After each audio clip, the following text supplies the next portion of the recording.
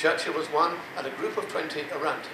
The rest of them, consensus, consensus, consensus, appease, appease, appease, jaw, jaw is better than war, war. Let's not annoy the strutting masters of the universe, of the Third Reich. Maybe they'll go to another universe and leave us all alone. That was the consensus, near universal. Every newspaper, even the BBC, well, the BBC, of course, always gets it wrong. And so does the ABC. You're working well with me here. In the 1940s and 50s, the Lysenko consensus, Trofim Denisovich Lysenko. Now, you won't have heard of this guy. He was one of the most influential figures of the 20th century because he directly killed 20 million people. He did it by accident because he was a peasant agronomist who had an idea and happened to mention it to the local Communist Party secretary, that if you took seed corn and soaked it in water over the winter, rather than planting it out in the cold ground to get used to the weather in Russia, then by the spring it would germinate more efficiently. There was no scientific basis for this, but the party secretary, recognizing a public relations coup when he saw one, said, "Comrade Trofim, you have made a fundamental and useful contribution to Russian climate science because you are living in the Soviet Union and therefore you are inspired, even without any education or qualifications of any kind, to make this contribution." And he passed him up the line to the regional party secretary, who made the same ridiculous speech, consensus all the way. And he went up to the general secretary of the Central Committee of the Communist Party itself in the Kremlin. And within a year or two, I kid you not, this man, this peasant, ignorant clot actually is the best description for him, was made president of the Soviet Academy of Sciences. And for 20 years, they applied his ludicrous policy, and for 20 years they had failed harvests, and 1 million people a year starved as a direct result. And only after 20 million had died did the consensus suddenly melt away. What about the DDT consensus? You've already heard about this, 30 or 40 million killed. And it was only on the 15th of September 2006 that Dr. Arata Kochi of the World Health Organization, who was in charge of the malaria program, said, quite often in this field, politics comes first and science second. We will now take a stand on the science and the data. And he lifted that ban on DDT and recommended it once again as the front line of defense against the malaria mosquito, which was still at that time killing 1 million people a year, nearly all of them children. And so in how many countries have they lifted the ban? Very, very few. I certainly couldn't get DDT in the UK when I asked for it the other day before I went to Indonesia, a malaria country. Oh no, said the doctor, it's been banned.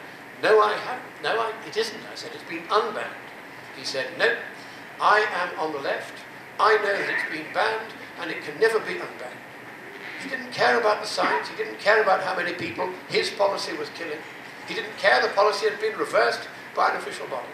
No, the consensus could not be wrong, and for him it stayed banned, as it does throughout the United Kingdom. And nearly 1 million people every year, nearly all of them children, continue to die because consensus, consensus, consensus kills and kills and kills. And then there's the HIV consensus. 33 million dead so far, 33 million infected and going to die. And why? Because instead of following the policy of identifying and isolating immediately all carriers of a new fatal incurable infection so that other people didn't get it, it's a pretty elementary policy, and it worked with smallpox. With AIDS, oh no, we mustn't discriminate against people who've got AIDS, because it's so much more fun to discriminate against all the people who haven't. And here is one of them. This lady got HIV, her 2 previous sons died of it, her son here, visibly sick, died of it a week later than this photograph, and she died a year after that. That is what happens to individual people if we carelessly say consensus, consensus, consensus. They die and die and die. And when they're dead, they have no voice. But let us, nevertheless, be as kind as we can And let's make the same concessions to consensus as both David and Joe have already made. There are various questions on the screen here. Is there a greenhouse effect? Does CO2 contribute to it? Are we adding CO2 to the atmosphere? Does that mean warming will result? Are we causing some warming? To all these questions, we concede, concedo, as we would have said in medieval disputation. We agree with the other side.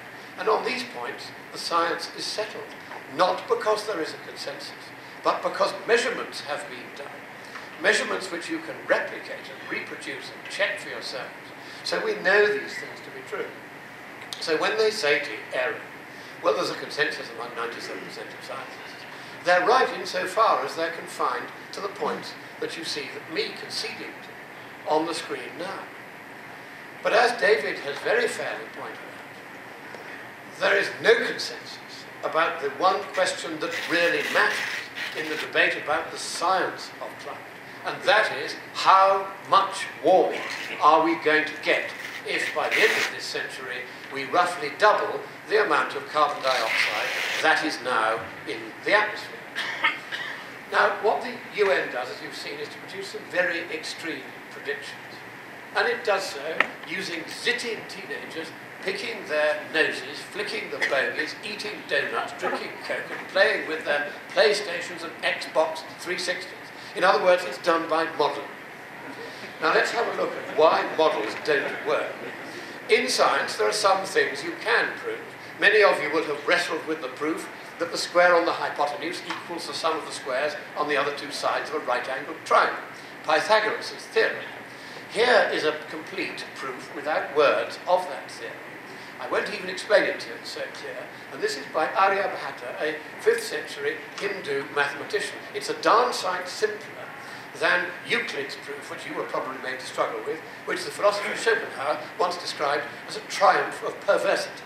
Here you have a simple, elegant, straightforward proof. And when something is proven like that, then you don't need a consensus on it. It doesn't matter how many people believe it to be true or don't believe it to be true. It is so. And that is proven. And here is my own proof of Pythagoras' theorem in a single frame. Very elegant, as I think you would agree. Let's give it a round of applause. But the climate isn't like that. The climate, mathematically speaking, is chaotic.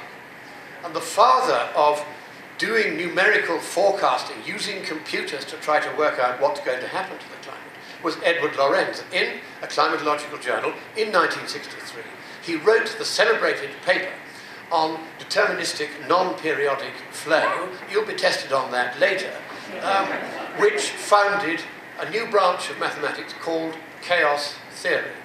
And what he said is that in view of the inevitable inaccuracy and incompleteness of weather observations, precise, very long-range weather forecasting would seem to be non-existent.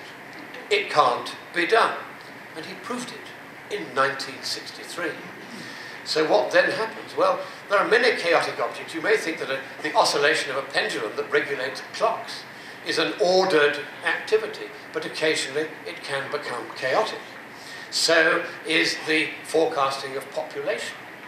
So is, you'll like this one, the cricket scores exhibit mathematically chaotic tendencies. We would like to be able to predict who is going to win. You might expect that Australia would have won the Ashes, and even if she didn't win them, at least she'd get them back. But who would have thought that England would both win the Ashes and then hold on to them next time round? Just thought I'd rub it in. Of course it is, yes, quite right. Somebody's got to show you Aussies who's boss. So, here we are. Even the simplest chaotic equation, and I'm sure I need not explain this one to you, is something which can produce quite a complex output. And what we're going to do is make the equation draw a picture. And each little dot or pixel on the picture, starting from top left to bottom right, will be a different value of what is known as the complex variable c, the complex parameter c, which is partly a real bit of a number and partly an imaginary bit of a number.